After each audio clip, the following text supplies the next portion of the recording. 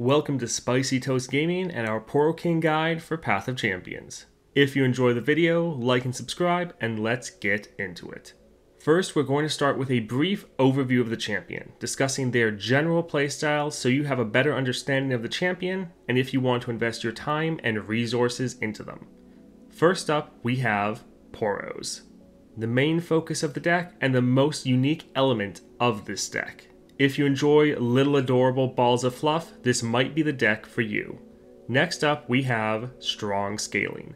The entire purpose of this deck and star powers is to build a massive army of beefy Poros and use them to destroy your enemies. Up next, we have Swarm playstyle. You'll often have a full board of cheap units, and when any of them gets removed, you can easily replace them. Next up, we have Keyword Stacking. As a core part of your scaling, you'll be stacking unique keywords across all of your units. Last up, we have Not Champion Reliant. While the Poro King is a strong card, you will often win games without needing to play him. He often feels more like a solid backup plan that can help you close out some games, but is not necessary for every win. Alright, that is it for the overview. Let's hop in game to better explain some of the points we touched on here. In game now, you see we have the Poro King at level 23 with 3 stars. We have beaten the hardest content in the game, that being Aurelion Sol, many times with him. So the Poro King is a 5-cost Poro and is 4/4. Also important to note, this is a Runeterra champion, not a Freljord champion. So if you're looking for a new Freljord champion, he will not fit for that. His effect is each round the first time you summon another Poro, create a Poro Snacks in hand, and then his level up is you've summoned 6 other new Poros. Once he levels up, he goes to a 5/5, and now each round the first time you summon another Poro, create a random special snack in hand. His champion spell is the Poro King's Call, a 3-cost burst. Draw 2 different Poro followers and grant them 1/1. Now important to note, this says draw 2, not create 2. A lot of the other cards you have are creating new Poros, this is drawing them. So you're going to have a better understanding of what you're going to be getting since you'll know what Poros you have in your deck, and this can give you some synergy with the powers like Quick Draw, where when you draw a card it costs 1 less. But the one issue is that if you've drawn all your Poros, which can happen in your first game or two, essentially this isn't going to do anything, so just be sure to know that this is a draw 2, not creating more Poros. Now the Poro Snack you see right here, so 3-cost burst, grant allied Poros everywhere 1/1. This is what he is going to be creating when he's not leveled up and you play another Poro. Now this also is going to get items on it from your starting deck, but we'll touch on that later. And then these 4 are the special snack that he is going to create once he's leveled up. As you see, they are 2 costs, so they cost 1 less than the Poro Snack, but they still have that same effect. They all have grant allied Poros everywhere 1/1. So essentially it's just a better Poro Snack, but then it also has an additional effect. So the Espresso Snack, give 2 Poro allies challenge for this round. Frosted Snack, frostbite an enemy with 3 or less health. Colorful Snack, grant allied champions everywhere 1/1 and a random keyword. And then the Pepper Snack, give Poro allies impact this round. This can really help you out, giving you a good amount of extra damage when you attack. Alright, let's go take a look at his star powers. So up first we have Stronger Together, round start. If allies have 4 or more unique keywords, grant allies 2/2. Now if you just have the 1-star version of this, it's the exact same effect, except that it is 1/1 instead of 2/2. And for the 2-star, we have For the King, +1 starting mana, round end. If an ally died this round, grant your weakest ally 1/1 and a random keyword that allies don't have. Important to note, this is round end, and the other keyword is round start. So if you have a unit die, at the end of the round, you'll be getting a unique keyword. That way, if you have 4 or more unique keywords at round start, this one will trigger, granting all your allies 2/2. Really nice how they have this structured. Alright, let's go take a look at his starting deck. So up first we have the Lonely Poro, so 1-cost Poro, with the Studded Leather making it 2/2. When I'm summoned, create another random 1-cost Poro. Again, create, not draw, so this is just a making another random 1-cost Poro. Great card to have, and a great way to just generate more Poro cards. Next we have the Pouty Poro, so again, 1 cost with Philosopher's Stone, so I'm summoned to draw 1.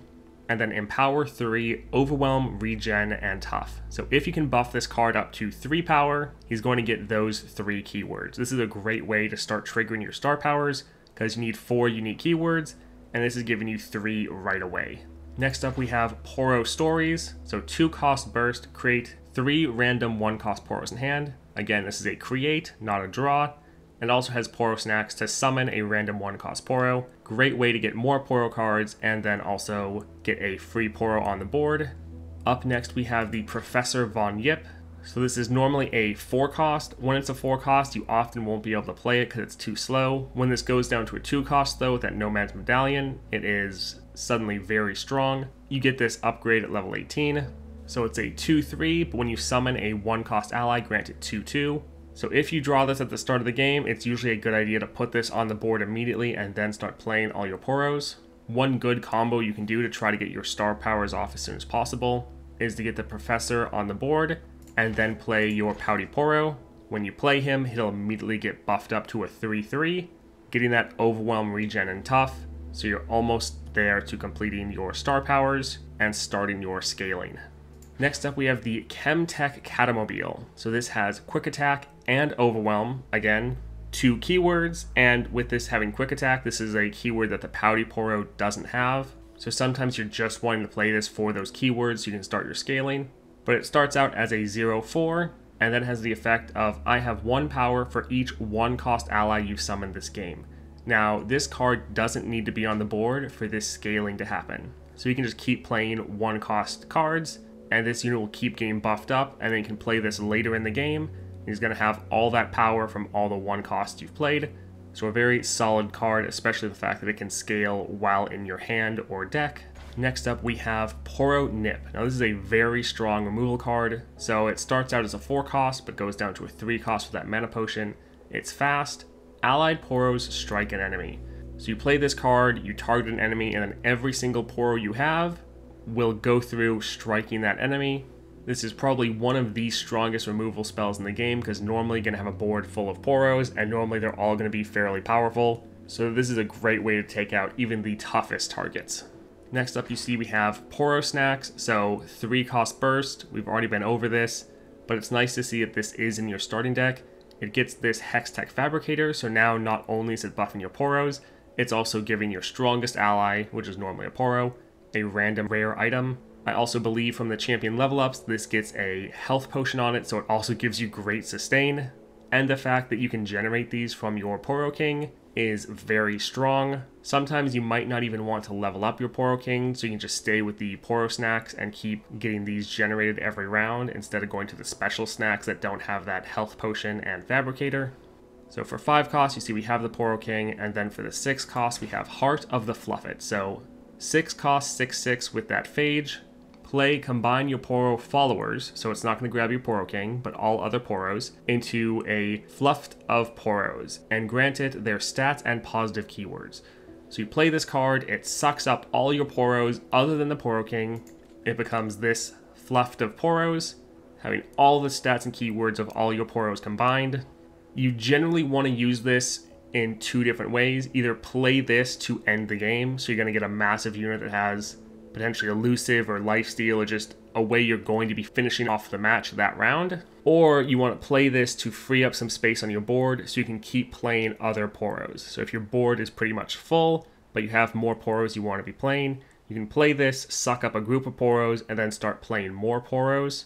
Outside of those 2 cases, you normally don't want to be playing this though, since you want to be having a pretty full board that keeps getting buffed up more and more. So this can be a strong card, but it is quite situational. Don't just immediately play this every time you see it in your hand, because quite often you can play this and then you don't have enough blockers and the enemy will just take out this 1 card and then all your Poros are gone, or they'll be able to like challenge it to the side and still attack and do a lot of damage. So this can be a strong card, but it's definitely situational. Alright, let's go take a look at the champion levels and see what other upgrades we're going to be getting. So here, level 24, you see Poro Snacks also gets health potion, so heals your Nexus equal to my cost. This is going to really help you gain a lot of sustain, making you one of the best sustaining decks in the game.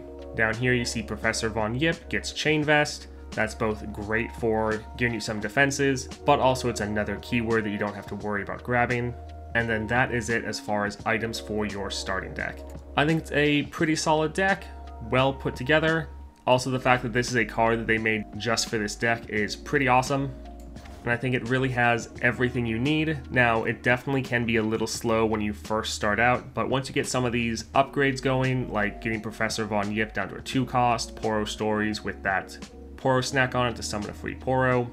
With these couple upgrades, the deck really starts coming online and gets quite powerful. Taking a look at relics now, the best relic is probably Chemtech Duplicator. So when you play a spell, if you have 6 mana gems, copy it with the same targets. So the Poro King is a 5 cost, so normally you play him. Then the next round, you have your Duplicator online, and then he's doubling all of your Poro snacks that you're playing, further buffing up all your units to a pretty crazy degree. I also like pairing that with the Troll King's Crown. Allies have Overwhelm. That way you play the Poro King. If your units don't all have Overwhelm, you can then attack and deal massive damage to the enemy nexus. Great way for finishing off the game. As far as common relics, when you're first starting the game, I would probably use the Starchild Staff, Game Start Healer Nexus 3. It's great to have a little bit of extra sustain. Chameleon's Necklace, Game Start, create 2 copies of me in your deck. That's also strong if you want to be sure you can actually play the Poro King consistently. And then Lost Chapter is also a great addition to refill your spell mana when you play him, so that you can play a Poro Snacks the same round that you play the Poro King. Those are the main common relics I would suggest using. For some more rare relics, the Archangel Staff, round star to refill your spell mana. This can be quite good. I don't think it's as good as the other 2, but it would be a solid addition for your 3rd rare slot, making sure you always have the mana to play some of your powerful spells.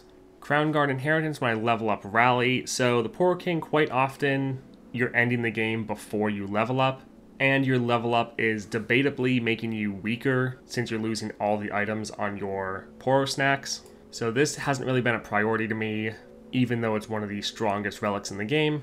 Corrupted Star Fragment, support, kill my supported ally and grant me its stats and keywords.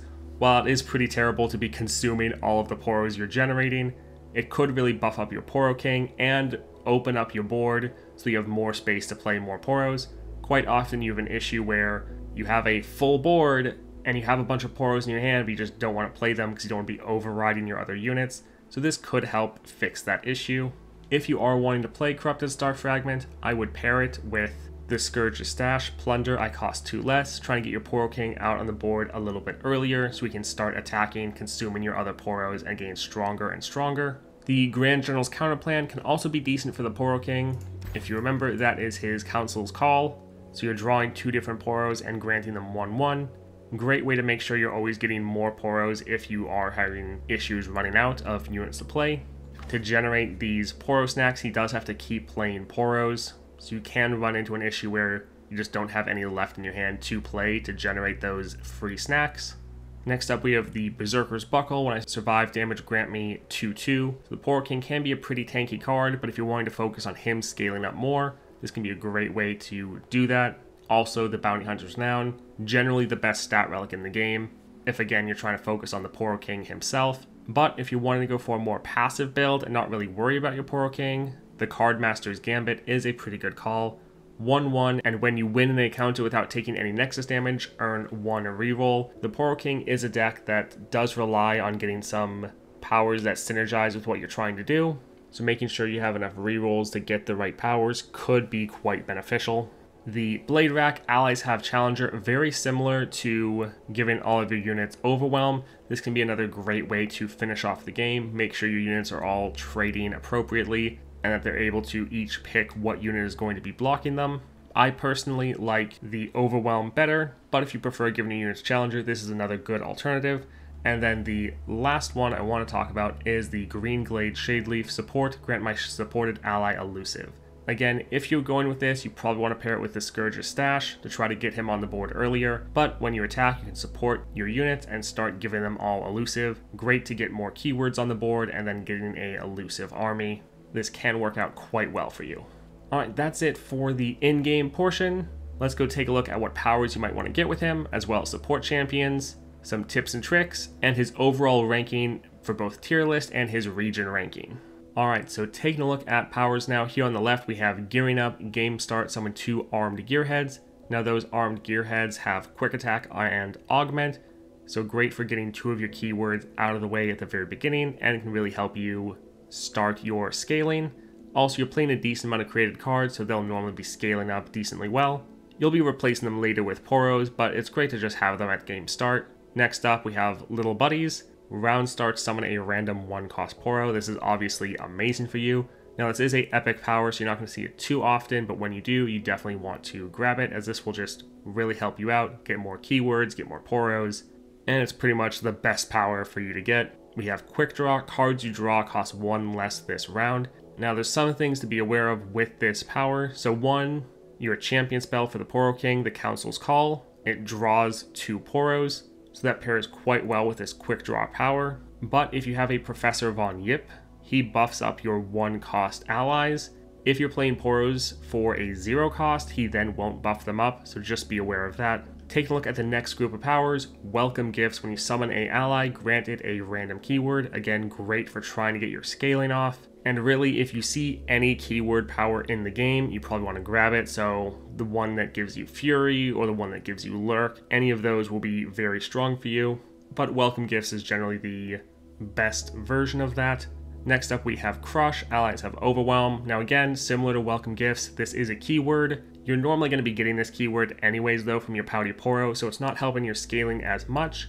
It's more just helping you be able to end the game by dealing the maximum amount of damage with all of your units, because they will generally get quite big and scary. But if you don't have Overwhelm, normally you'll just get blocked out and the game will go on much longer. Domination, Round Start Rally here on the right, just helping you attack every single round, trying to end the game as soon as possible. Then next up we have Wild Inspiration. Your created cards cost 1 less. Now you're creating a lot of Poros and also a decent amount of spells, so this can really help you out. But again, remember, if you're playing with Professor Von Yip, he can't buff up your Poros if you're playing them for a 0 cost. So while it's generally a good card, if you're focusing on playing your Professor, this can actually work against you. Spellslinger, your spells cost 1 less. You're making a lot of spells. This really helps you just reduce down their cost. And then Sorcery, Round Start, refill your spell mana. Very similar to Spellslinger. You have a lot of spells you're playing. You want to be sure you have the mana to play them every round. That was it for powers. Now taking a look at support champions. Up first we have keywords. Any champions that are going to be able to give you more keywords will definitely help you out. Then next up we have Poros. Any other champions that can help you generate more Poros, definitely going to be ones to look out for. And then last up we have Empower. While your focus is buffing up your Poros, you are still buffing up your entire board. So if there's any units that have the Empower mechanic, you can normally get them to the place where they can start triggering those. So first up for support champions, we have Kaisa. Kaisa also really cares about keyword stacking, so they pair quite well together. We also have Victor, again, all focused on getting more and more keywords. Then we have Braum. He's able to generate Mighty Poros, which can be a good pairing for you since those Mighty Poros will start scaling out of control. And then last up, we have Kale. Kale's a lot of Empower mechanics, and then some of her support cards also have a decent amount of keywords on them, which can help get your scaling off even more. So while this isn't an exhaustive list of all the support champions, these are some you might want to keep an eye out for, and the reasons why you want to be looking out for them. Now, a new addition to our guides, we're adding what cards you might want to be looking out for in your different shops. Now again, this is not going to be an exhaustive list, but just some things to consider when you're getting rewards or looking through your shops. So first on the left, we have the Dragon Prince Grismo, or Grinzo. So attune, and then each round, the first time you summon a 1-cost ally, refill 1 spell mana. That can be decent to put on your board and then just be generating more spell mana every round. Really, any cards you see that have benefits with 1-cost allies, something to look out for. Next up, we have Poro Sled. Attack, summon a random 1-cost Poro. Again, great for more Poro generation. Really, anytime you see Poro on a card, you want to take a closer look at it and see if it can work for you.